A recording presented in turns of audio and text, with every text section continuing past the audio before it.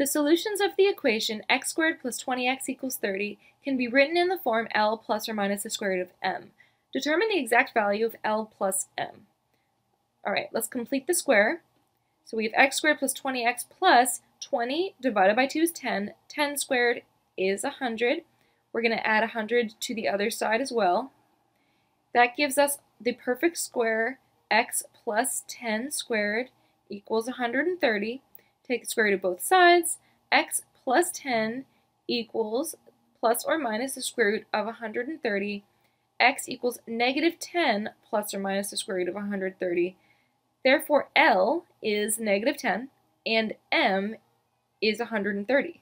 So negative 10 plus 130 gives us 120. The answer is C.